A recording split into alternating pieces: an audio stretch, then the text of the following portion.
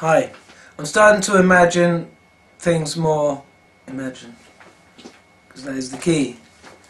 I'm starting to understand more of the truth. I am my soul. So I'm starting to get that comprehension now that this body is not me. Okay? I'm starting to really feel that. That me is not this body. I am my soul, always travelling in amid greater and brighter, smaller and dimmer, and of course inside the Great One, who gives me counsel, protects and nurtures me, guides me and loves me. And I love them and all, for it is all love. Feel love, respond with love. Feeling his love was wonderful and happy and funny. This was my granddad Christopher. He left me with the thought, imagine how the full force of God's love will feel. One of God's games, when you're your soul, is you can imagine whatever you want God to be. Both of them, mother and father. When children are playing so contentedly, they're playing with God.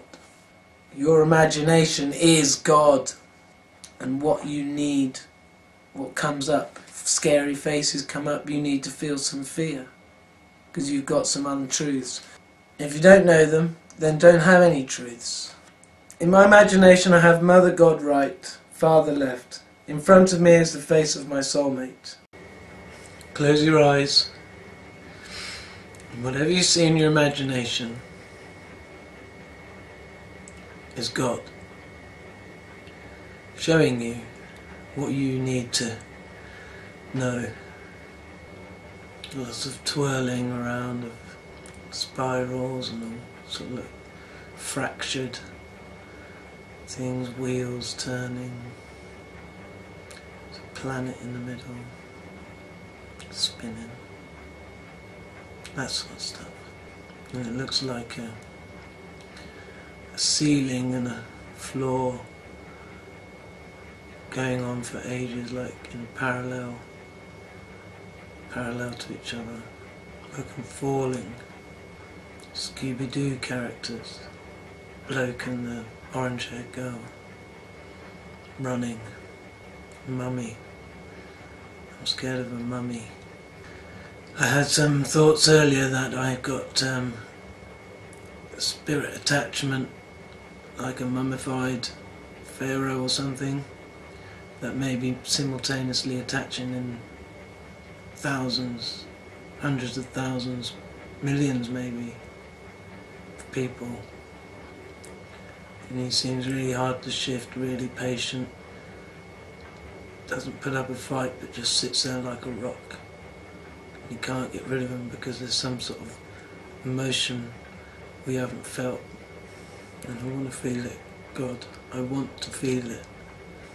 I'm starting to feel the face pulling above my eye to the right hand side and in my eyes. So I'll concentrate on that and feel that more. I'm asked to feel that stronger. I'm getting fears of suffocation, darkness, blindness. That's how he got into me. I don't know. I had conjunctivitis when I was a boy a few times. Maybe that, partly that blindness, not having faith, losing my faith maybe a bit. And I was told I wasn't allowed to cry. Well, I shouldn't cry. Blackmailed with chocolate. Yeah. Don't cry, I'll give you chocolate. An addiction set in. I do quite a lot to climb up to get the Saturday box with the chocolates in. That would be a little challenge.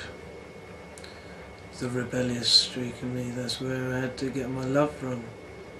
The road, that was the entry point to addiction. Substituting that for God's love. And addiction allowed in spirit connection. My right leg's going numb, weird sort of thing going up the shin. Wow, this is the first time I've done it in this position, and it's like it's all over your body rather than just in your face or anything. And I feel like a little crouching mouse if it feels suitable, like I'm vulnerable and afraid, I don't have faith in God, that God would provide for me and protect me. In a way, I think I know what's coming next, which is probably stopping it, because it's probably not what I think. And just look at what I see in my imagination and go with that. And you know what I mean by imagination? Like, you can close your eyes and sometimes you just see swirly bits, but you can paint pictures if you want. And for most of you, there'll be obscene things because you've got to go through that stuff and then ask why did I see that obscene, horrible thing? What is wrong with me that you would show me that in the presence of God, which you always are. You're always in the presence of God.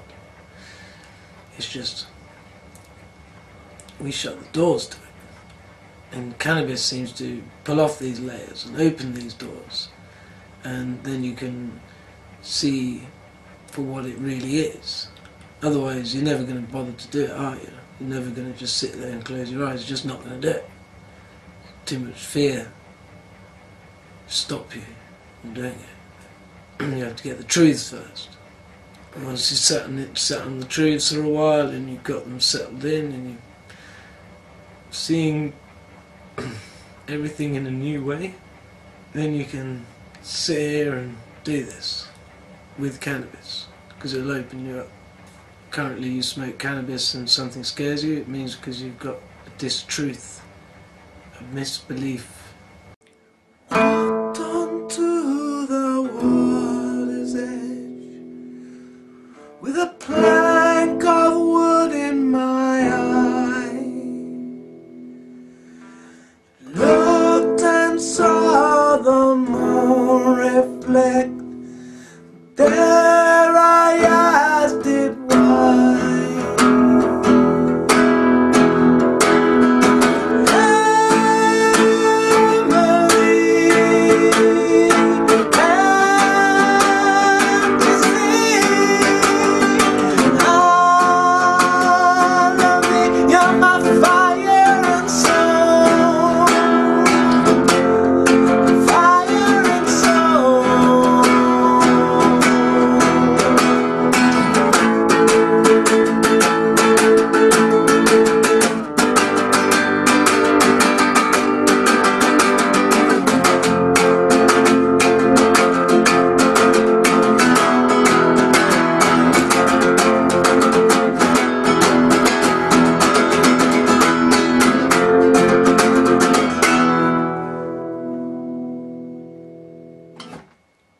I have just exhausted my time with God. Well, not really, but yes, exhausted that emotional feelings and stuff for now. And now it's time to sort of start bringing it all together, making sense of it, and continue life a little bit wiser. Until next time. So I want to share with you what I will be doing as I go on in life. I've made a list of my addictions a long time ago, but so I kind of know what they are. I know what the bad things are. I know every time I go into addiction, it's because I don't want to sort of face the feeling of what's coming up next emotionally. So, but I'm not going to beat myself up, because I've made a list of things that I believe are my passionate desires. Learning from God, about God and the universe, truth. Sharing my understandings. Singing and playing rhythm. Dancing, moving my body. Drawing, writing, feeling, loving. Nature, observing. Travelling, going to B from A. Problem investigation. And here I wasn't sure, if not my own, is this an addiction to want to solve other people's problems? I want to help others. God wants me to help others. God wants us all to help others. and I've put a question mark, but surely yes. It makes me feel special. I want to be special. I am unique, as are we all. That is enough to feel special. There's no one else just like me or you, except your soulmate, who is your other half. Forget that. If I'm doing something which is my true desire, passion, then that's loving. When you're feeling emotions, be open, be loving while you're feeling them. Otherwise your soul will go like this and won't let anything in. And basically I've just been on a full loop. I've got back to the place where I was when I had my first, if you like, revelation. And I've been through a lot of stuff, a lot of thinking. I went to America. Basically from that point I was, I think I was doing some things which may have been necessary. Because as a result of what I did, going to America, reuniting with my best buddy from, we were like that for years as really young kids, so our souls very connected. By experiencing what I've just experienced was basically our souls are all in God. They are, in every sense of the word, in God, and certainly attached to God as well. We're in God all the time, whether we like it or not. Connected to the ground, that's God's connection to us. And we've always got a connection to the ground. You can almost get to the point where, everything is for you, the feelings, everything is for you. And events, that's how events will seem to sort of just be tailor-made for you, and you think, how can this possibly be? Is the whole universe just for me, all these people milling around? And no, all the people milling around are unique souls as well. We're all unique souls. We have a soulmate who we'll always feel connected to, and God, which we are connected to in every sense of the way. And even a thought of, for me it'd be a thought of having a fag, that would be enough to bring me away. We've had this personal relationship with God our whole lives.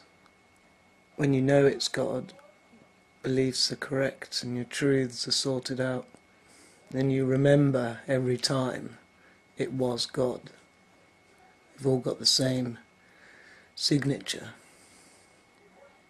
And he, she always has the answer for your questions.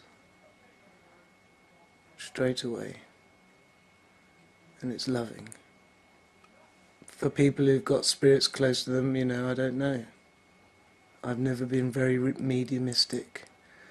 There was one time when I sort of felt it, and I closed my eyes and I just saw all these people, and I just thought, that is too much. I can't take that. So I've been able to shut down to spirit influence. And I know these days I've been a bit sort of mixed up, but I've had a good experience of different spirit feelings. And compared to the feeling of God, there's just nothing like it. He can do things in the sky, he can speak in your head, he can give you amazing feelings, some harsh feelings as well. They feel harsh, they're negative emotions. But they need to be felt so that you understand what your soul is. That your soul is this collection of all different emotions. And unless you've felt all the emotions, then you're not going to understand your soul. And understand that you're not this body, you are your soul. We've known God all this time. God was with us when we were playing as kids. I mean, it's always there anyway, it's just that we block him out.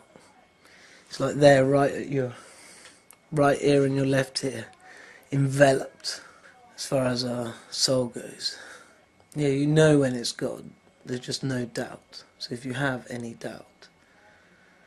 But then, over the years when I thought, I felt God, later on in life, as I sort of was, after adolescence and stuff, it was scary because of the wrong truths that we have.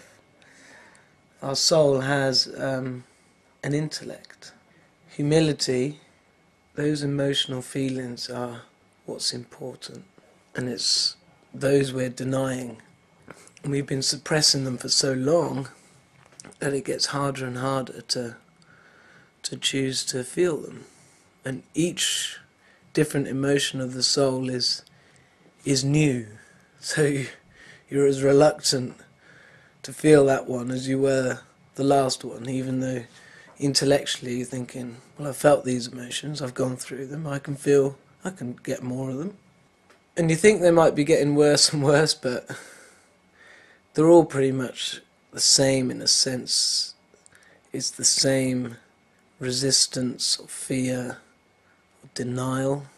Most of us are in denial, complete denial. And that is because of the untruths. So in my past life, in this life, in the past, when I've got really close to God and I've been feeling it, then I just get really scared. I used to just get really scared. Oh my God, that felt strong. Oh shit, what's that? Then I intellectualize it, so you judge it, you see, which you shouldn't do, you should just feel. Even going back into the head, you see, is like an addiction. It's like a resistance. But once you get used to that, you think, no, I'll just feel it. And, I felt quite a few different types of fears, and one of them was, it was just like loads of buzzing and electric things. I just felt, it was a certain weird sort of frequency to the fear, and so I decided to feel it. Now I got through it. Didn't end up with the men in white coats dragging me off the floor, fainted, nothing like that at all. The complete opposite. And when you're feeling this emotion, God wants you to be feeling this emotion. When you're in it, it's like, this is what God wants me to be doing. He wants me to be feeling this emotion. And so you have the thought as well, there's absolutely nothing else I'd rather be doing right now than feeling this emotion, even though it's an unpleasant emotion, because it's doing you good. It's enabling you, yes. It's enabling your true self. See, to know your soul, we all have that feeling when we think, oh, we're going to die, and that scared feeling of I don't want to cease to exist. That's when you're feeling your soul. When you get to sort of start feeling your soul, and when you do, you're going to know. There's no doubt. I had a sadness one about when I was in junior one at primary school, a real sadness. God, that was, really didn't want to feel it. There was so much of that classroom I was blocking out, and I was realising that I was just in a lot of sadness when I was there. And I didn't accept that I would be in sadness. When you've been happy, you can't kind of face that you're going to be in sadness. So for all that time, I created some sort of facade to cover that sadness, and therefore wasn't feeling my emotion about it. And I felt that, and I went through it, and it wasn't pleasant, but I've now felt it. I know what to expect. And if I feel a wave of sadness, I'll feel it. Allow the emotions to flow, even if they're not positive. And it's our choice whether we want to continue creating positive emotions or negative emotions. But we need to feel all the emotions of the soul to know the soul. That is the teaching that God wants to teach us about our soul. So these events will come up in our life that will trigger them, and we try and force them out. We're trying to fight God. And we fight God by going into addictions, leaning on people and physical things. I'm now going to take part in what I consider to be my desires and passions. Singing and dancing. Singing with my love for God and dancing for my love for myself. Fade out again. And when I look, the moon had turned to gold. The self-love bit. Is the master and with a pupil. 'Cause I'm tired of being alone and I'm tired of being afraid. And I'll be going through everything I'll ever lost. Under the boardwalk and down by the sea, yeah. We'll be making love, baby, under the sea.